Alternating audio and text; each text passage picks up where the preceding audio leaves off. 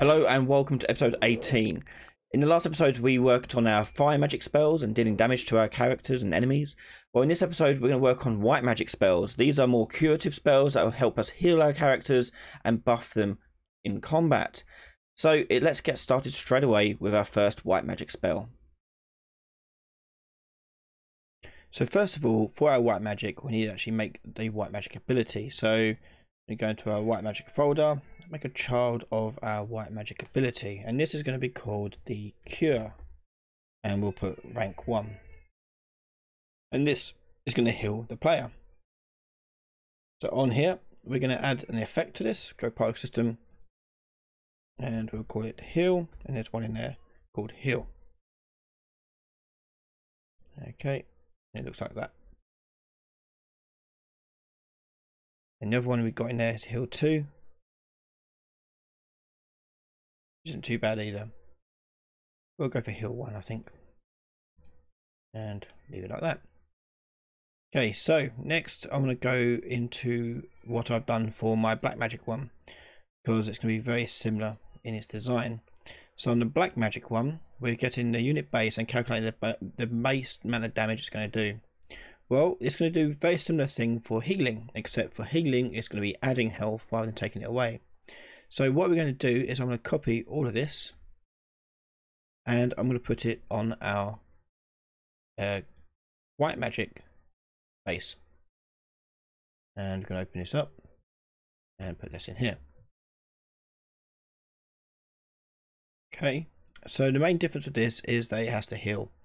So what I'm going to do is I'm going to take the applied damage value coming out of here, and we're going to make this multiplied by -1. Now make it add health rather than take it away.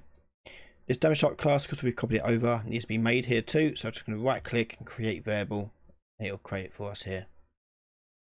Great, compile and save. Okay, and that's it for the white magic base. There are other white types of magic as well. Cure is the most common one, but we could do other things like protect, hasten, and other things like that. But for now, we'll worry about it just healing. But for one thing to note is, if you do want it to do different effects, all you have to do is override the begin play. Okay, so next on to our combat component. I'm going to go back to our combat component. And here we're going to add the, as we got here, cast black magic, we're going to have cast white magic. Cast white magic. And this is going to be very, very similar. So I'm going to copy pretty much all the stuff that you see on the black magic one, and then make the changes I need to make. So I'm going to copy this and paste this here. And put that together there.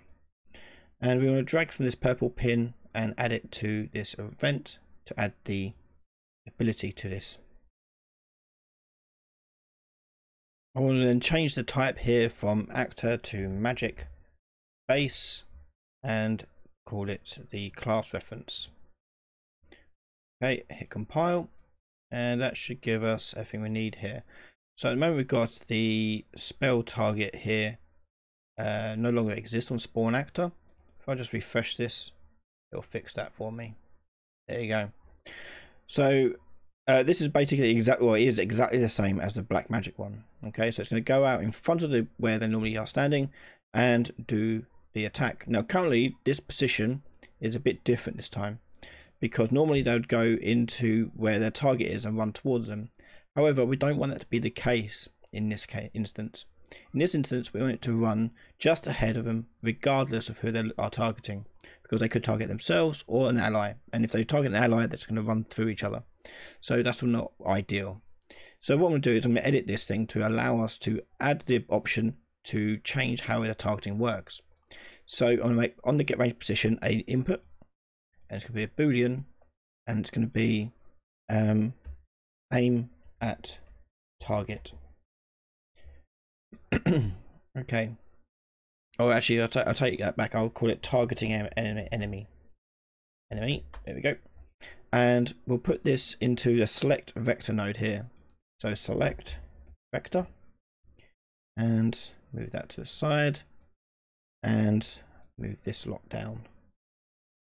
Yeah, and the targeting enemy will go to the pick A, and what it means is when it's true, it will choose the A slot. So what we've currently got here will go into A. Now for B, what we do is just go forwards from where they currently are. So I'm going to take what I've got here and copy this and paste it, and I'm going to plug the result into B, and I'm going to change the get unit direction from, I'm going to change this and just get the actor forward vector. So unit character get forward actor forward vector, and that will go into the multiplied by 500. Okay, and we want to add that to the actor location. So get actor location, and that goes there. Compile and save that. So now if I go to my event graph again, on here I can just tick targeting enemy, untick targeting enemy, and I like the default of that actually ticked, so it saves us a bit of hassle. Let's go back into that, and that'll be get range position. I'll set the default for targeting enemy to true. But back on the event graph, I can turn that off for this one. So with this one, because they are targeting an ally or themselves, this is what's going to happen. They're going to go in front of them and then cast their spell. This will be playing the montage for the magic cast, and it will then spawn the actor, which is the cast itself. Here we're changing look at actor. We don't need to do this. We can keep that off. And actually, no, we'll keep that on. Sorry, my bad. And we'll make that the case there. AI move 2 will happen when he has finished it, making him move back to his original position, and change the focus to unit target, and delay, and then end unit turn. And the spawn actor, which is spawn the spell with the exact same settings as before. So let's see how this works with this. I'm going to go into my characters, and we'll go to Greystone, and we'll add on combat abilities here, the white magic abilities. We'll choose Cure. Compile, save that, and then I'm going to go back to my component,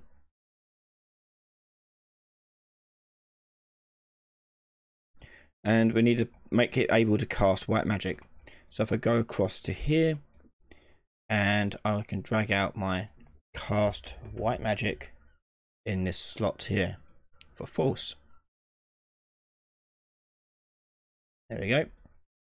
Hit compile and save that. I'm then going to push, go into my white magic abilities, and just make sure I've got this set up correctly.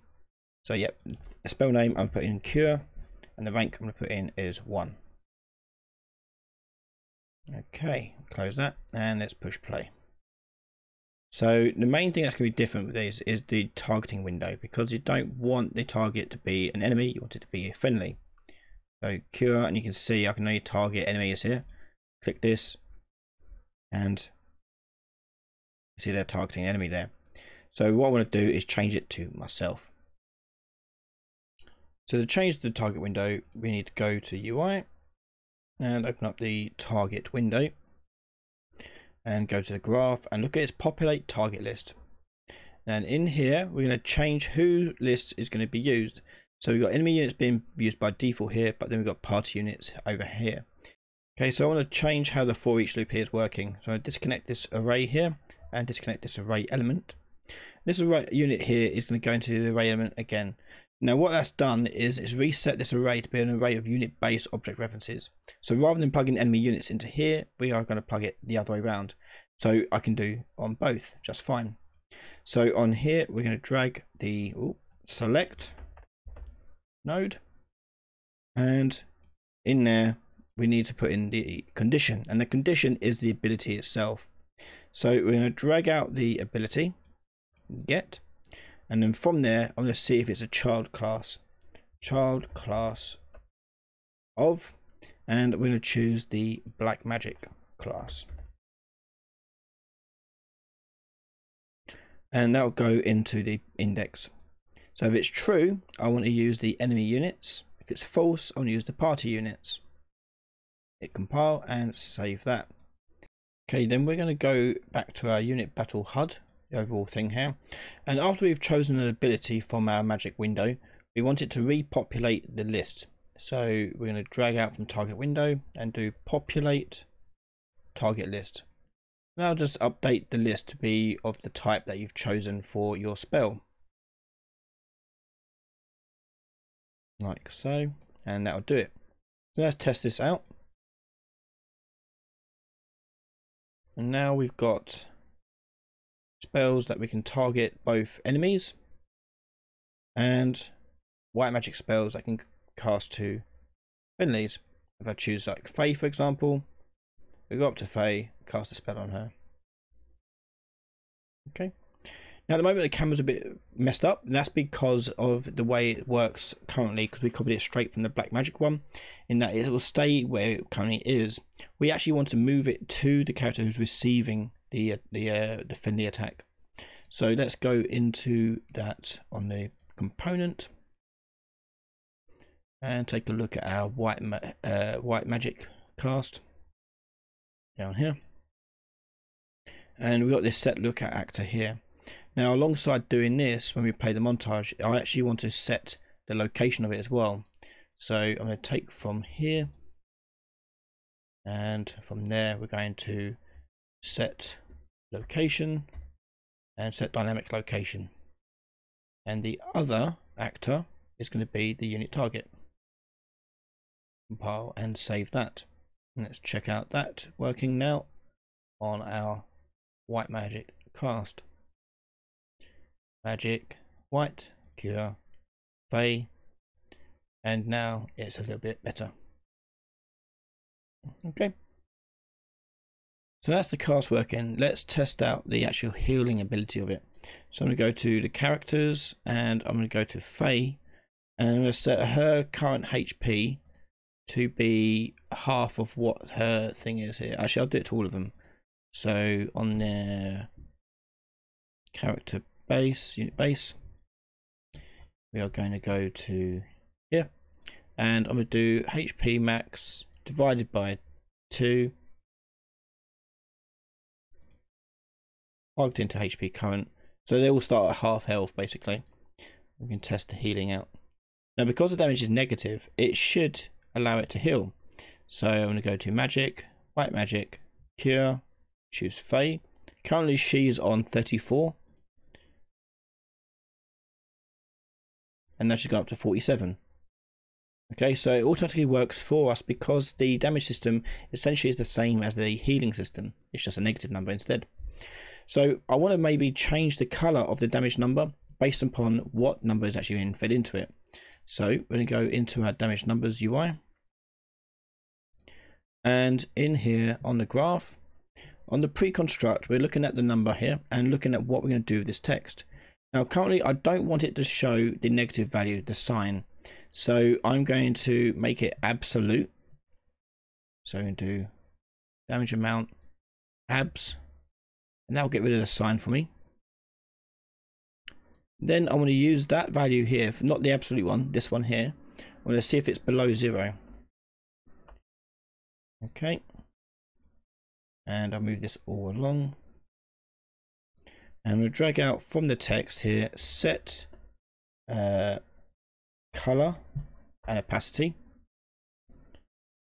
Plug this in, and then I'm going to break out this and do select.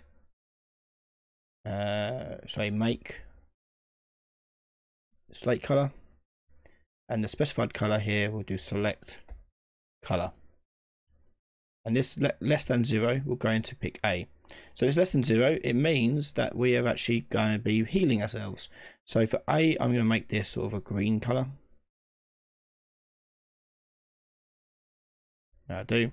And for red, we'll use the same red we've been using. So something around this. Fine. Compile and save that. Okay, so let's see if that works for us.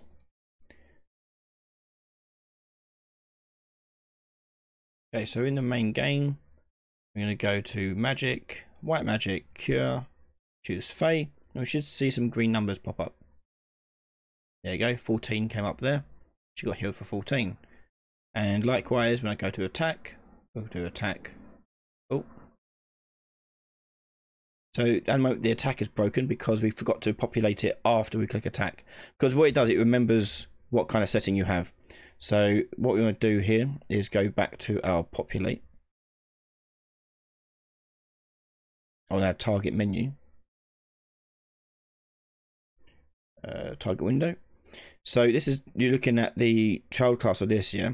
So if it's false, it'll go into using the party units. But that also means if it is not even set, it'll use party units.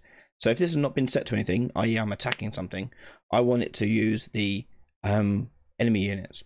So we're going to, let me separate these out a bit. So for this, I'm going to change around how the select here is going to work. So rather than putting it straight into the index, I'm going to put that its return value and not it. So I'm looking for not black magic spells. And we also want it to only show the player units if this is like so, and ability has been set. So do is ability is valid. And this will be an AND class. So and Boolean, put that in there. So both of these have to be true in order for this to be true. So now that it's true, I want it to show player units. So I'm just going to swap these around to be the opposite way round. Okay. So now if ability hasn't been set when you populate the targets, it should be okay.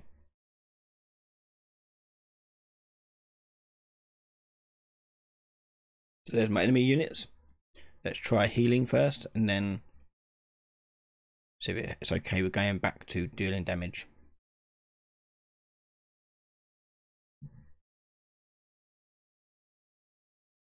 And we'll go to attack. I can now choose enemies. Brilliant. And there we have it. We now have white magic and black magic in our game. In the next episode, we're going to add some extra special features to our spells and game overall by adding nice sound effects to it to sell the idea of us healing and dealing damage to characters. And you can watch the next episode right now over on patreon.com/Ryan Laley, where you can catch all my episodes early before anyone else. I'll say a massive thank you to all my patrons and YouTube members for their continued support. Make sure you're subscribed and I'll see you next time. Bye everyone.